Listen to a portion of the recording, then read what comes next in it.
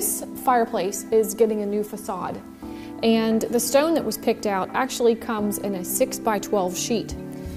So what they're going to do is start at the bottom and go all the way up to the top, but on the edges they're going to take this tile, cut it, and then go on a 45-degree angle, so there's a nice clean finished line. And these things are actually pretty easy to install. They put quick set on the back and then they install them. But the trick is sometimes you don't want to do all of this at once. You want to do a couple of layers because it's so heavy and let it dry. And then start the next day so everything doesn't come sliding down the wall. But this is going to be a really cool finished product whenever it gets completed. There are new hardwood floors being installed in this property, and sometimes this can be forgotten by installers and homeowners don't always know because they don't do this every day. But the doors are actually not going to work after the hardwoods are installed because the hardwoods are pretty thick. So what they do is they take the doors off and then they have to cut them and then reinstall the doors. So what we see here is one of the doors that was taken down. They're getting ready to cut it and then they're going to put it back on after the wood floors have been installed. You won't be able to tell that this door was actually cut because obviously they cut it from the bottom and it's no big deal. But a couple of things to think about when doing a home remodel. So here we are in the laundry room, and what the designer has decided to do in here is carry the wood floors into the laundry. That to me can be a little scary because of the water, and this is such a wet area, but the decision was made to put a sensor behind the washing machine, so if any water did leak, the sensor would go off, turn the water off, and then that way the hardwood floors would be protected. But it's not very often that there's something that does happen, but the people that have had a problem with water do understand that it can be pretty scary, and then the hardwood floors have to be redone. I've personally had that happen myself, but it was on tile and it did seep out into a hallway, so I had to have that refinished.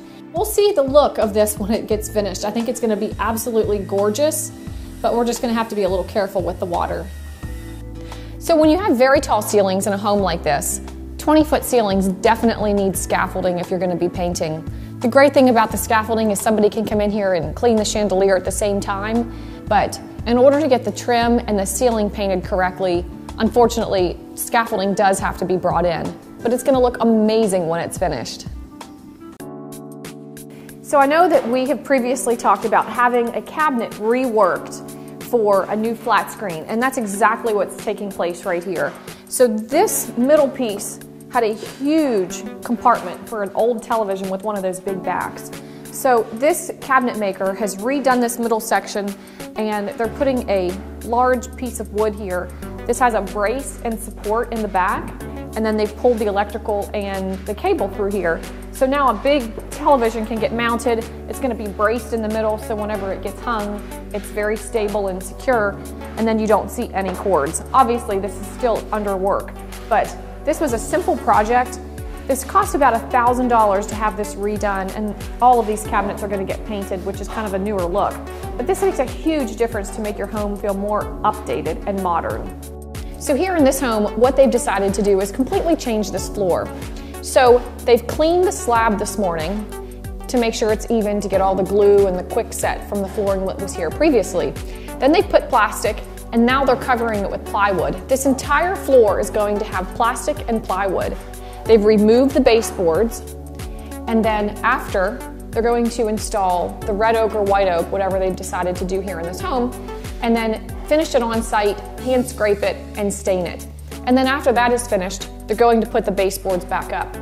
This particular homeowner did not want what's called a quarter round or shoe molding, and it is what goes in between the baseboard and the new floor.